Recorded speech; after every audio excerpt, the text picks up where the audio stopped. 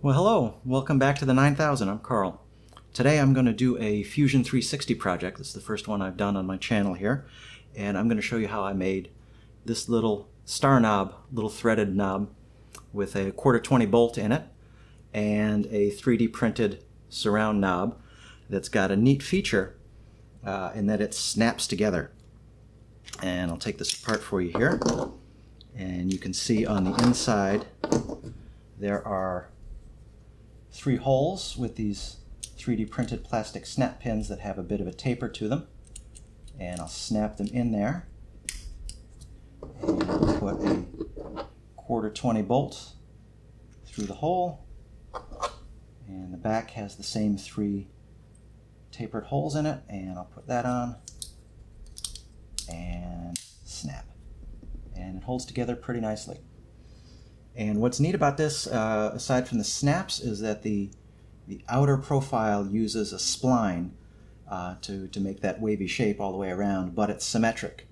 And I'll show you a neat way that you can tame a complicated spline in Fusion 360. Alright, so let's get started. So in the program here, I'm going to start a brand new design, as always, by making a new component. You don't always need to make a new component, but if you don't do it at the beginning, sometimes you're out of luck if you ever decide that you need something to be at a sibling level of your design. And I'm going to do a file save right at the beginning, because until you do that, Fusion 360 won't start auto-saving for you. So if you should crash or something like that in the middle of your design, you won't have the auto-save. But once you save it, it will start doing that. Alright, so I'm going to start off with a sketch. And what I like about this part is it's going to turn out to be a nice one sketch design. So like I said, the outer profile is a spline. So if I were to just try to make a 6-pointed spline and go around a circle like that, you can see there's no symmetry to it. Splines are tricky to deal with in Fusion because you have so many points that you have to constrain to get that curve to go from blue to black. So the trick that I figured out is that I can use construction geometry to constrain the spline. So what I'm going to do first is make a 6-pointed polygon here, a hexagon. And if I remember right, that one needs to be a circumscribed hexagon at 25. And I'm going to straighten that out. So you notice that went all black because I've got a size and I've got an orientation. And then I'm going to put another hexagon on there. And for some reason, when I first made this, I did one as circumscribed and then I did one as inscribed. And you really don't have to do that, but I'm just duplicating the original measurements that I made. The difference between the two is that a circumscribed hexagon is measured from the center to the middle of an edge, and an inscribed one is measured from the center to a point. And now I'm going to go constrain that to be vertical. And now what I've got here are 12 points around the perimeter that will let me define the hexagon here with a spline. So now I'm going to go back to an object line and get a spline, and I'm just going to go around the circle. And I'm allowing Fusion to automatically infer a coincident constraint as I get near those corners. And then back to the start. Boom. So now you can see it already starts to look like that star shape without very much effort, which is great. But there's an issue here. If I wanted to change the amount of curvature here and I start, say, dragging the control handles there, you can see obviously I'm only affecting one point at a time, and of course I want some symmetry here. If I drag one, I want to drag them all. So the way to deal with that is to use a little more construction geometry, and I'm going to put a circle in there. And if I remember right, that one needs to be 60. And the purpose of the circle is so that I can make these spline handles coincident with that circle there, and that's going to guarantee that they're all the same size all the way around, and that they all have the right orientation. You want them, I don't want them off at some arbitrary angle here. What I really want is I want it to be perpendicular to the line that's going from that point to the center there. And so if I constrain all of these on the circle here, that's what I'm going to get. So I'm going to pick a point and I'm going to put on the circle, and you see it infers the constraint, the coincident constraint automatically. Now I'm not going to bother to try to get both ends of that handle over there, because you can see on the other end of the handle it's not inferring a constraint there, it's only constraining the one side. So I want to be sure that I'm getting exactly the constraints that I want. So I'm going to walk around the circle and pin one side to it and leave the other side away. And then I'm going to come back and explicitly constrain all those.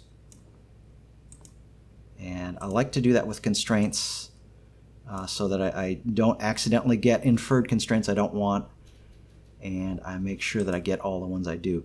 So now I've got picked up the coincident constraint, and I'm going to click on the circle and then click on the point, and you can see it snaps into position there. Click the circle, click the point, and so forth all the way around. That one. And so now you can see, I'm scanning around that circle here, everything looks nice and symmetric, and my star shape, at least the outer curves are symmetric, the inner curves are still goofed up because I moved that one around. And to handle the inside adjustment handles, I'm going to do the same thing.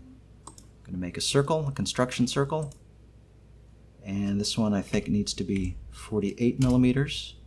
Oops, 48 millimeters, there we go. And I'm going to go around the circle here and drag one side onto the circle.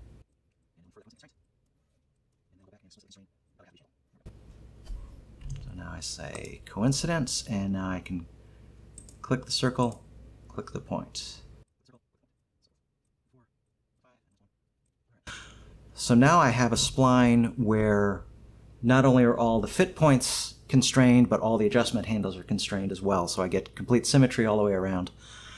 And now what's fun about this is that you can make some interesting changes to that basic star shape just by changing these few parameters that describe the diameters of the circle and the sizes of those hexagons here.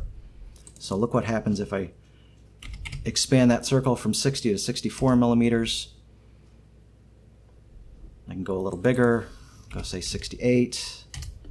Like that, they get even closer to, they get squarer and squarer.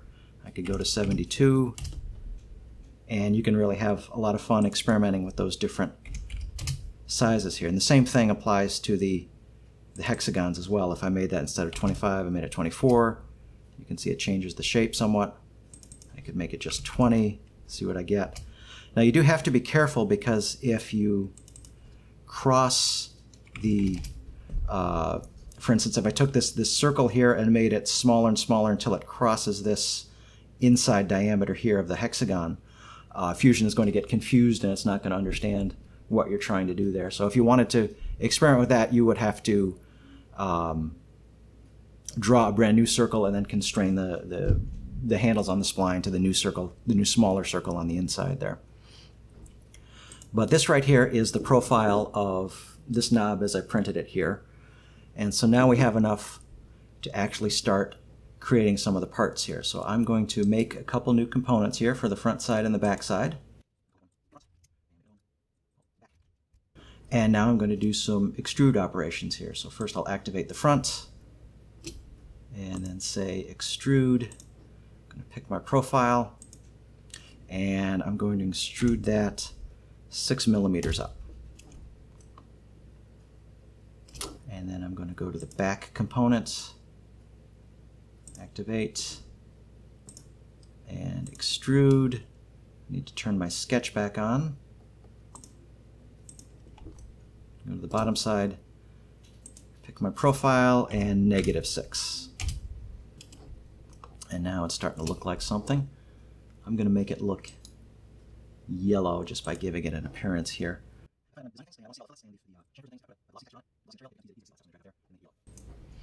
Okay, and then turn off my sketch. And so you can see I'm starting to get there. And so I think I will do some fillets here. I'll do a fillet on the top side. If I remember what I did in my first design, it was 3.5 millimeters. And then I'll do a fillet in the bottom side here. Same thing, 3.5. And there we go. And so now what I need to do is make the cavity inside that holds the head of the bolt, and then make the hole in the face for the shank of the bolt there. So I'm going to go back to my original sketch and add some more to it. I know I'm going to need a central hole here that's going to be for a 1/4 inch bolt, so I can type in 0.25 inch. Even though I'm working in millimeters, I can always type in an inch dimension if I want to. And then I'm going to make a hexagon, circumscribed polygon. And by default, you do get 6 sides, which is nice. And I know this needs to be sized for a 1/4-20 bolt, which is 7/16 of an inch across the flats. But I want to add in a little bit of clearance in there as well. I think if I printed it exactly at 7/16, the bolt might be a little tight to fit in there. So I'm going to do kind of a complicated expression in Fusion here. I'm going to say, in parentheses, 7 divided by 16. Now it's interpreting that as millimeters at first, so I have to change units by saying times 1 inch. And the measurement for a polygon is always from the center of the polygon to a side, and really what I'm measuring here is 7/16 across the flats. So I'm going to wrap that whole thing in more parentheses and divide by 2. And then to get a little bit of clearance in there, I'm going to add in 0.1 millimeters. And there's my hexagon. Now you can see it's blue, it's not black yet, because although I've given it a size, it doesn't have a specific orientation. So I'm going to go grab a horizontal vertical constraint, and I could pick either one of the sides here and make that vertical. Now it goes black. So now I can go back into 3D World and I can start doing an extrusion here. And I want the bolt to be centered. I want there a hex hole in both the front and the back. So I'm going to do a symmetric extrude. So I'm going to pick my profile and I'm going to hover and select right through the body there down to the profile. Get those 2 profiles. This is going to be symmetric. And if I'm remembering right, it's going to be 5.5 millimeters. No, I think it's just 5 millimeters. That sounds right. And this is going to be a cut operation. And what it's going to do, it should cut into both the front and the back body and produce that hollow. Now I can't see it until I open it up, and there it is. There's the one on the front, and I'm calling that the back. Okay, and now I'm going to do a further extrude operation to get the through hole there, and that is only applied to the front part. So I'll go select that profile. I'm going to click and pause to get right through the part into the profile, and I'm going to pull it right up, change that from new body to cut, and I will make that, I'll actually say cut all. And now under objects to cut, it's only listing the front part, and there we go. So I'll turn off the sketch again. And now if I turn off the back, you can see, yeah, I've got a clearance hole all the way through. So that's starting to look like something. And now you can see on this part here, I've got a boss on the front that's raised up a little bit. So I'm going to go back to my sketch and I'm going to make the circle for that. And then extrude that. So I'm going to edit sketch and make a circle. And I believe that that was 32 millimeters. Oops, 32. There we go. That looks about right. Finish sketch. And now what I'm going to do to make that extrude, I'm actually going to roll back in the timeline a little bit. I'm going to go back to right after I did my initial extrude up there. I'm going to turn my sketch on. I'm going to create an extrude. And that profile, as well as that one, and that one. And I'll extrude that up, oops, not 22 millimeters.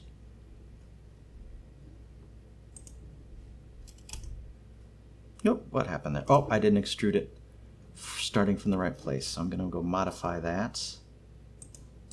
Oops, you know what? I want to delete that. I want to get into just my yellow timeline there. Extrude. I can turn off the body. Pick the profiles quickly, turn the body back on. I don't want to extrude from the profile plane. I want to extrude from the top surface. So I'm going to do that there and then go up 2 millimeters. And there we are. And now I can go fillet that, make it look a little nicer here. I can pick that edge and that edge, and I'll make each one a 1 millimeter fillet around both edges there. And now if I roll forward, I get my hole, and I've still got my hex on the inside. Great. Okay, so now it's time to make the snaps on the inside.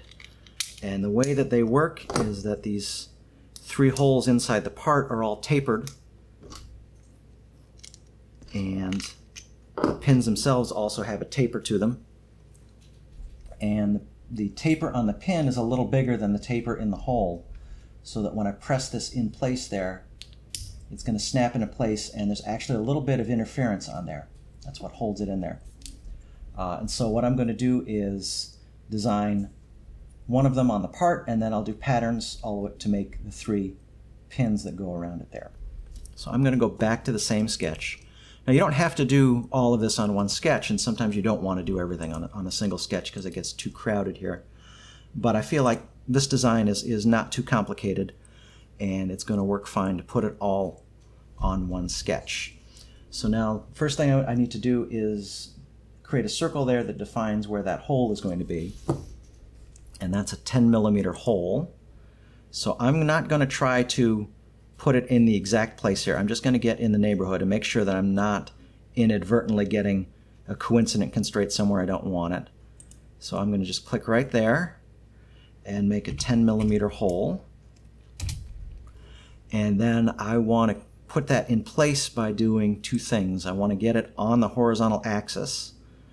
And my favorite way of doing that is using a horizontal vertical constraint.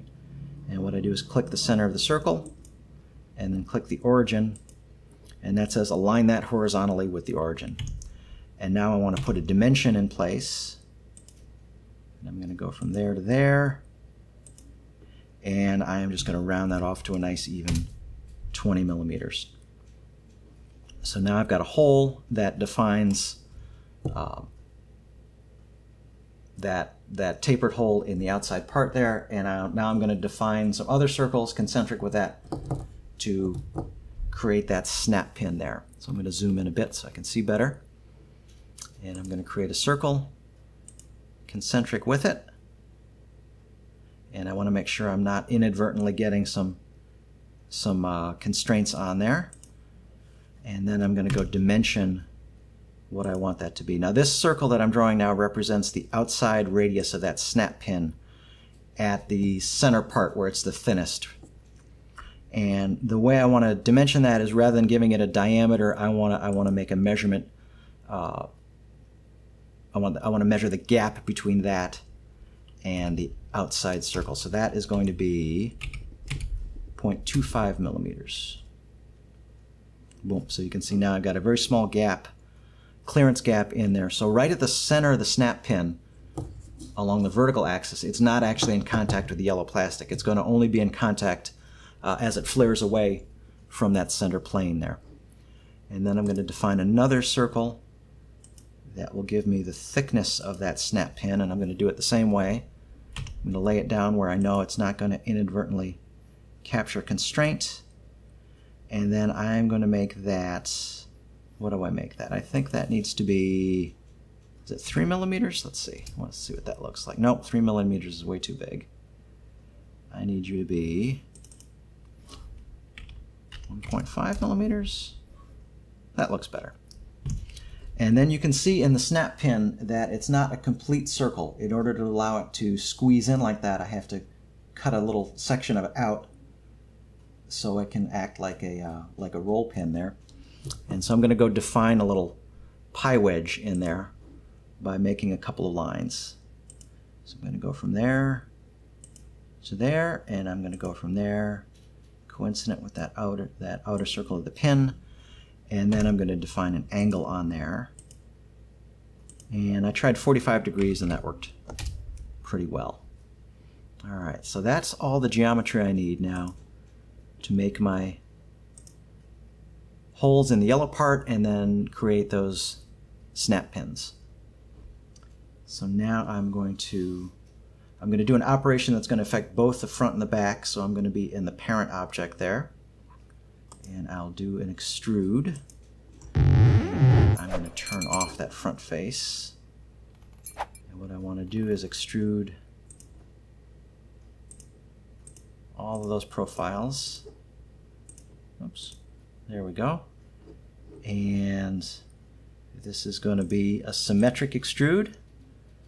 I'm going to do each side 4 millimeters. I made the pieces 6 millimeters thick, so 4 millimeters will not go all the way through, and I want to put the taper angle on here. And I'm going to make that 4 degrees of taper. So you can see it flares out a little bit, and that's not going to be a new body, that's going to be a cut. So now I've got profile plane symmetric, 4 millimeters in either direction with a taper angle of 4 degrees. Okay. Alright, so let's turn, oops, did I get, no, I got to redo that because I didn't turn on my upper body here. And so under objects to cut, yeah, I've just got the back, so I'm going to turn on the front as well. And now both front and back show up in there, and I'll do my cut operation. Okay, so now I'm going to turn off the sketch, and I'll go look at the front and see that I got a tapered hole. I did. There's the inside surface. You can see the taper. And then I'll turn on the back, and I got my tapered hole. Great. Alright, so now I'm going to define the pin itself. So for that I'm going to need a new body, or rather new component.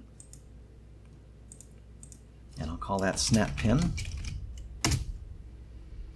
And now I'm going to turn off those two, turn my sketch back on, and now I'm going to go do an extrude. I'm going to pick all the right profiles here. And so I'm going to get the whole outside perimeter. I'm going to extrude the whole inside of it as well, because I'm going to do this in 2 operations. One to define the outside profile, and then a second operation to define that inside profile. And because of the way I've got that pie wedge in there, it just works out easier to do it this way. So this is also going to be a symmetric extrude. It's not going to go 4 millimeters. I'm only going to make it go 3.5 millimeters. I am going to put a taper on there. Now I don't want to do the same 4 degrees because then it wouldn't touch that inside tapered hole anywhere. I want it to be a steeper angle. I'm going to make that 10 degrees. And let's see, I don't want that pie wedge in there. That's the shape I want. So it looks like that from above. You can see the taper on the side view there. And I'm going to say OK. And now to give that a little visual contrast from the other parts, I'm going to give that a different color.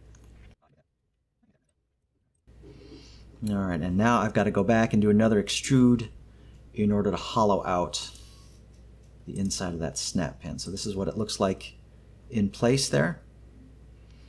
And now actually is a good time to go take a look at, I can use the interference tool to see how much interference I've got. I have to make the outside part here compress the snap pin, otherwise it's not going to hold it in place here. And I want to make sure that don't have too much interference. And so I'm going to go pick the back face and the snap pin and say compute the interference here. Now that seems like an awful lot, 119 cubic millimeters. That's way too much. Why is that happening there? Why is that happening? I'm going to turn on a section and get a look at the inside there. And I'll do that plane. And then where's my adjustment arrow? There it is. Come out and see how it's cutting through there. Oh, I didn't. Oh, I see what I did. I didn't make my tapered hole deep enough. That's why. The interference and the section tools are really, really good when you want to see how things look on the inside. All right, so let's see. Is that my guy? Is that my guy? Boom, there it is. That's the one I want. Yep, I picked the wrong one here. It's not 4 millimeters total. It's 4 millimeters in either direction. Okay, and now I can try interference again in between the back face and the snap pin. There we go, a couple millimeters, 2 millimeters. Now you're probably asking how much interference do you want, and I found it to be very experimental. I just tried something to look good to see how it works, and in the end it worked. And you might want to try something different. If you want the snap pin to fit a little tighter, you can steepen that angle. You can put less of a chamfer on it, because I'm not done shaping that pin yet. So I'm going to go hollow out the inside of that pin by doing another extrude. Let's see. I want to pick all the right profiles here. I'm going to turn off the pin just so I can pick profiles. So I want that one and that one. And I'm going to go symmetric. Make sure it's a cut. And I want to go all the way through. Make sure I'm cutting the right things. Yep. Oh, I didn't put my taper on it. I'm going to match that same 10-degree taper angle. So there's my snap pin. It's looking good. So it's a compromise between being thin enough that it can bend without breaking and not being so thin that it doesn't give you any holding force in there. But another thing that I did in order to get it to press into the hole easily is there's a little bit of a chamfer on that edge there. So when I press it down in the hole and press in like that, it'll actually compress a bit and snap into place. So I'm going to put a little bit of a chamfer on the two edges there. And again, this was just try and see what works. If you use different kinds of plastic, you might get different results. You've got to just figure out what works the best for you. All right, so now I'm going to turn the back on, and now I'm going to see how much interference I've got. I'm going to have less because I took away some material from that pin. And I'll say compute and 0.764, and that sounds familiar. That's what it was on the one that I'm actually showing you right here. I'll turn off my sketch. Okay. And now really about the only thing left to do is pattern those features around there so I get 3 holes and 3 snap pins. So now I'm going to go in, make sure I'm working in my outer parent object there. I'm going to create a circular pattern. And I like whenever possible to pattern features because then you can just point to things in the timeline rather than try to pick all of the faces, and sometimes there's just a lot of faces there. So the thing I want to pattern is that, and let's see, I think I'm going to do this as two separate operations. First I'm going to make the holes, and I want to turn on the top as well. Alright, so I've got my object selected. It says 2 selected because this extrude affected both the upper and the lower part there, the front and the back. I'm going to go select my axis, which is the z-axis. By default, you get 3, which is what I want. So I'll go ahead and do that. And let's see what I get. Yep, I've got 3 holes in the back side. And I've got 3 holes in the front side. Or do I? No, maybe I don't. I don't. Let's see, let's figure out what happened there. And the features and the front and the back turned on. And just seeing what's going on. Now the fact that I've got the 2 colors above the circular pattern indicates that it's affecting both sides. But it doesn't seem to be. Huh? Is it kind of right? What's going on there? How does it work on the back side? Try it again. Yeah. Wait a minute. Is that one even there? Maybe that one's not there. I'm going to turn off my snap pin. I don't even have my first one. What happened? I'm going to go back to the operation that created it. Objects to... Oh, I didn't have both parts selected. There we go. Okay. So now I'll go back and look at the front. There we go. I've got my tapered holes. Great thing about Fusion is you can always go back in time in your timeline and fix the mistakes that you made. Okay, so now I'm going to do another pattern operation to create the 3 snap pins as well. I'll turn off the front so I can see better. I'm going to create a circular pattern of, this time, components. And the component I want is my snap pin. And my axis is the z-axis. And I've got my 3, and that looks good. And there we go. And so now I've got my front and my back. They're all finished pretty much. I've got my 3 snap pins. So you can see I've got now 3 copies of the snap pin in there. And now the only thing left to do really is a little bit of chamfering on the bottom surface. The surface is going to print down on the 3D printer plate.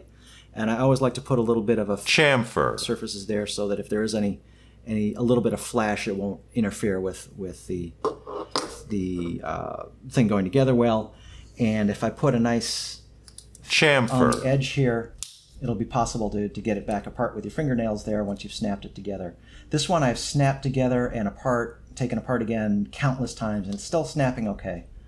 But it did stick a little bit better on that first snap there. So having a little bit of a chamfer in there really helps you get your fingernail in there to pry it apart.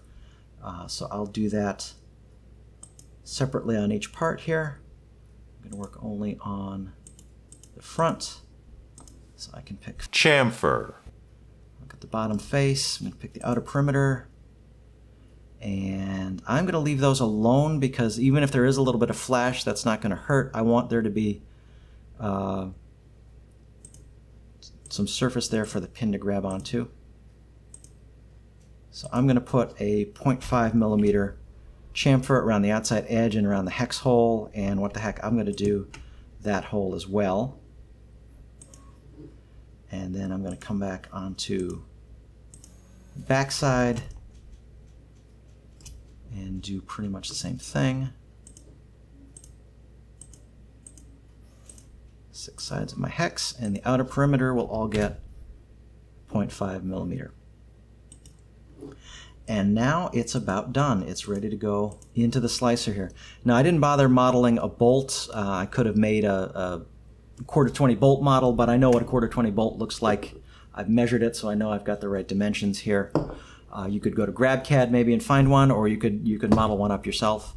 But for common hardware items, often I just leave them out of the design there. And so now all that's left to do is export this so I can bring it into the slicer program. And what I am going to do is simply turn on the front and the back and 1 snap pin. I really don't need to export all 3 snap pins because they're all identical. And I'm going to go up here, right click on the parent object, save as STL. Binary format is fine. I can say 1 file per body. That's important because otherwise if you bring them into Slicer, if you export just 1 file, they all come in together into Slicer and you can't work with them separately here. Set refinement to high. That's all I need to do. And it opens up a file save dialog that's got a file name in here, and it uses that as a template for a file name. It'll take what you give it here, threaded knob in this case, and then append on the component name and then the body names in there. So you're going to get multiple files all starting with threaded knob here. So save as STL. Okay. Oh, they went into the Snap Together Threaded Knobs folder. Makes sense. There they are. Right there. So I've got, it makes these real long file names here. I've got, oh, it turns out I did get 3 copies of my snap pin after all. I didn't intend to, but I don't need all 3. I can just delete 2 of them. And now I'll go into Prusa Slicer here, load them up, make sure everything looks okay. Alright, so I'm gonna, ooh, new version available. Well, I'll get that later. So now I'm gonna go import.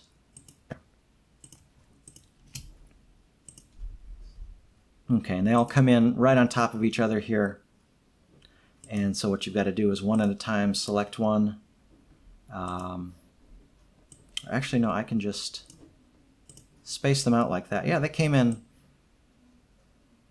Oh, one came in upside down, so I've got to flip that one around. So I'm going to click that. To select it, click this Place on Face command there, and then flip it over. I can go look at the bottom side. Yep, that looks like the bottom. And now if I want to get more than one of these, and I do, set number of instances to 3. There we go. Space them out. Okay. And you can print this. I had good luck at 0.15 millimeter. And I'll slice it. Let's see what we get. And hour 47 minutes. That's not too bad. So you'll want to put support in that central hole there. The snap pin holes here don't need support because it can bridge that top surface there. It can do the whole perimeter, and then since there's no interruption in that surface, it can just bridge straight across. The one exception is that because it has that central hole. So I'm going to go to my front surface here and turn on support material and pick Generate Support. It's telling me it wants to detect bridging perimeters. That's fine. And I'll slice again and see what I get. And now I should, yeah, I can see some support material in there, and I'll look at the bottom side. It's put support in the front and not in any of those other holes because it knows it can bridge. And so now all I have to do is save the file and take it to the printer, and out it comes. And like I said, a nice feature of designing it this way using construction geometry to constrain the splines on there is if you want to make a different shape, you can just experiment with changing the sizes of that there. So if I make that outside circle a little bigger, make it 68 millimeters, I get a different design on there. So you can really play with this and make a lot of different ones, and I've done quite a few of those. I did a knob, looks just very similar to this with triangles instead of hexagons, and I've got a 3-lobe knob here. And these are all up on Thingiverse here, and I'll have a link to that in the video description. So I hope you found this interesting. This was a fun part to make. I like making a nice little one sketch part sometimes.